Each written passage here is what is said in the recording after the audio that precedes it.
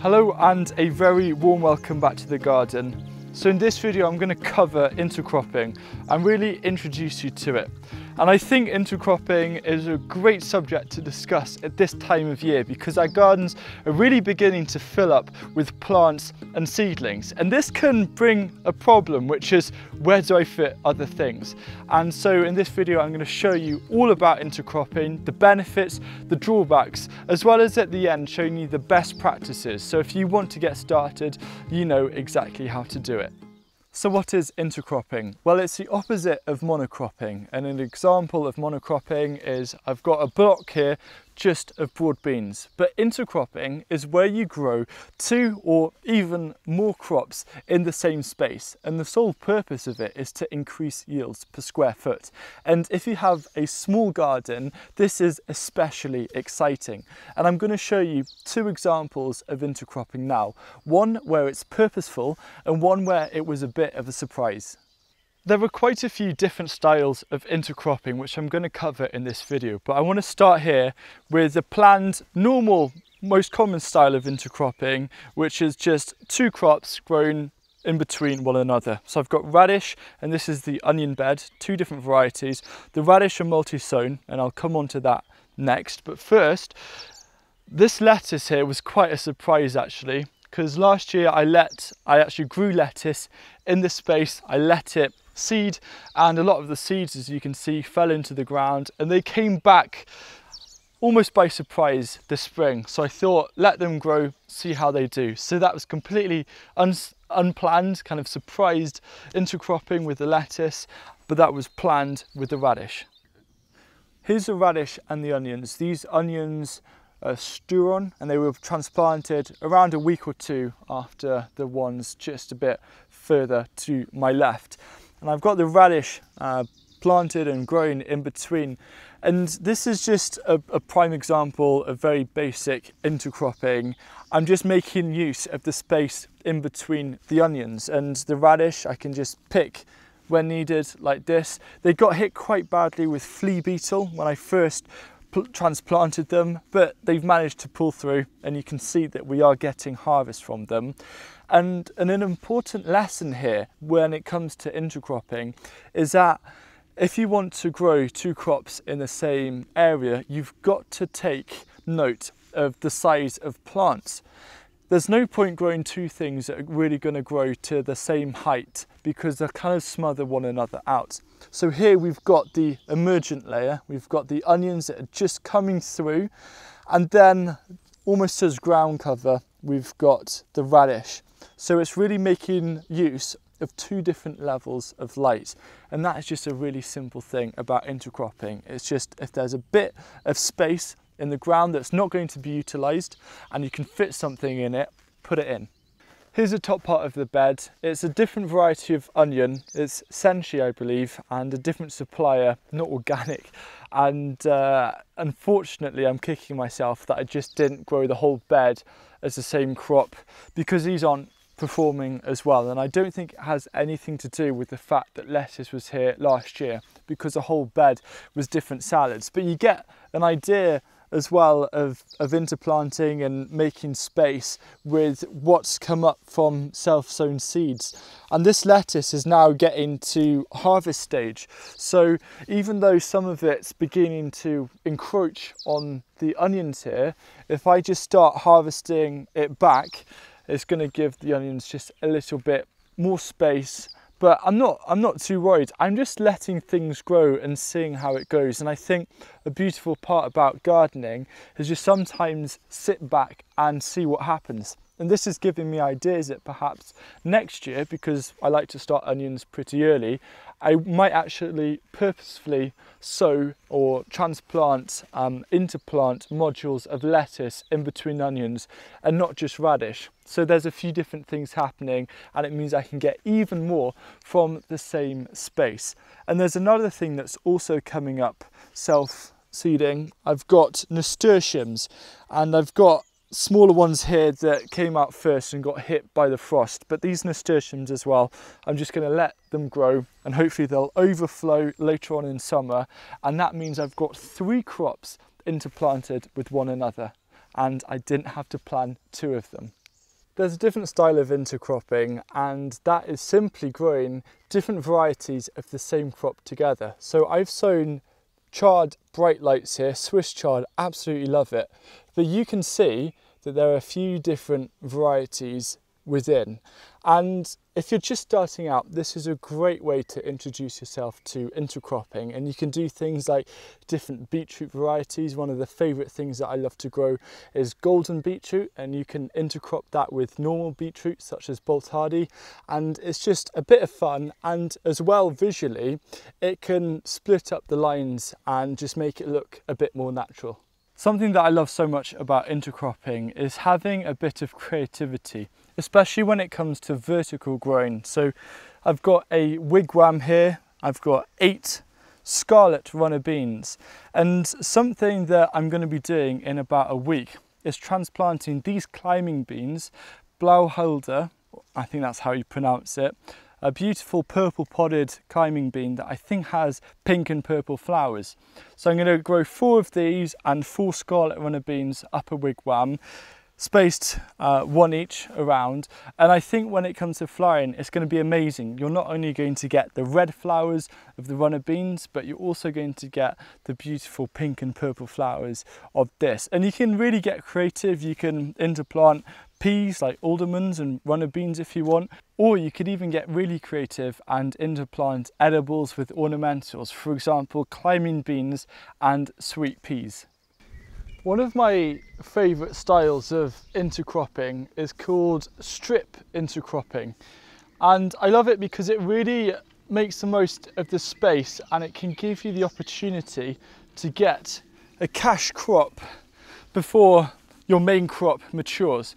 So I've got 6 rows of beetroot in this bed, and I do want a bit of space between them just because it reduces vermin issue which we've had in the past actually, because there'll be a bit less cover and it just gives them some more space to develop. But these aren't going to develop for another 2 or 3 months until I'll start harvesting them. So I have plenty of time to put a quick crop of radish, and I can actually succession radish as well along this, so I could do 1 row every week, but I'll be going into succession sowing in a bit more detail in a different video. But I just think that if you are growing in strips, and this is especially if you have a larger garden, then try and make most of early maturing varieties to get an extra crop. Otherwise this could be a bit of wasted potential. An advantage of intercropping that I can't forget to mention is when it comes to pests. I'm growing carrots here, and I'm just using the traditional method of growing in strips here, and I've got around 5 rows to begin with, and then there'll be another 3 in sown in maybe a couple of weeks. And I've got this mesh to protect them from carrot root fly. But there's a different way of growing carrots where you don't need to invest in a mesh like this, and you can still get some pretty good success. And that's by intercropping carrots with other vegetables. And what this does is that it confuses pests. And this is also known as polyculture planting, which is going to also be a future video. But if you interplant different things together, such as different plant groups, it means it's a lot harder for pests to really grab hold and destroy your crop. So you can use interplanting as a way of reducing potential pest damage. Another advantage of intercropping is that it helps keep down on weeds once it begins to get established. So we're back at the onions and the radish here, and there are little weeds beginning to grow through, and only very slightly. But I'm not worried about fussing around and trying to pick up all the little tiny weeds, because the radish is doing an excellent job of creating a very shady area, so the weeds are going to struggle to really grab hold. And by the time I've harvested all the radishes, I'll probably pick out the remaining weeds. So that does save you a bit of time, rather than trying to weed in between just the onions. And one final advantage before we go into the disadvantages and slight drawbacks of intercropping is having all of this ground cover as well helps reduce evaporation, and this is great. So if you have a hot day like it is today, having all this greenery and leaf keeping the ground cool is going to reduce moisture evaporating. We've looked at some of the benefits of intercropping, but I just want to mention some of the disadvantages. The first one is shade. So if you think about it, I've got space in between these two potato rows which are just recovering after being frosted, which is great to see. There's space to grow something along here, you know, there'll be plenty of space for dwarf beans, but the issue is once the potato plants really start growing again, they're going to smother and suffocate anything that I've planted in this row. So you've really got to think about light levels so it works. Another thing is complexity. You've got to get the timings right and you've got to get the planning right. So sometimes you'll just feel that if it's too hard to try and intercrop something, don't worry about it and just leave it out, because I don't see any point in spending loads of time trying to fit something in just for the sake of it, because sometimes it's easier just to let it go, but try intercropping something simpler. Here's another quick example when it comes to shade. We've got the broad beans here and it's quite dark underneath, and there's not really enough space to grow anything that will be worth harvesting or enough light. So as a compromise, I am growing things just on the very outside and the fringes and really trying to fit something in. I saw there was some space, so I just stick some of these spare lettuce seedlings. Now you could try and intercrop in between broad beans in the future by spacing the broad beans out, but I think that's actually going to create more effort for you, because you're going to have to end up staking broad beans, because by growing them close together they all support one another, rather than growing them quite far apart. You're going to then have to support them, and that's going to be a pain. So sometimes it just doesn't make sense to intercrop. Here's a different style of intercropping which I just want to show you before I outline the main tips that you need to bear in mind if you want to get started using this method. And this is our flower bed, and I'm trying to grow more flowers this year, especially ones that are good for pollinators and also cut flowers. So I've got Cosmos, about 3 different varieties. I've got a dwarf mix here, which will grow to around 1.5 foot, 45 centimeters. I've then got double click and I think candy stripe, which are taller Cosmos. I've got some cornflower as well, just stuck them in over on this end, and some self-sown nasturtiums. So I've got different layers here. I've got nasturtiums, which will be the ground layer, which will also droop over the side. I've then got the dwarf Cosmos and then the taller variety. So within this same space, I'm growing multiple different types and different heights of flowers, and I'm just really excited to see this later on in summer. Here are the tips to guarantee intercropping success, and the first one is to take into account the height between 2 types of crops that you want to grow.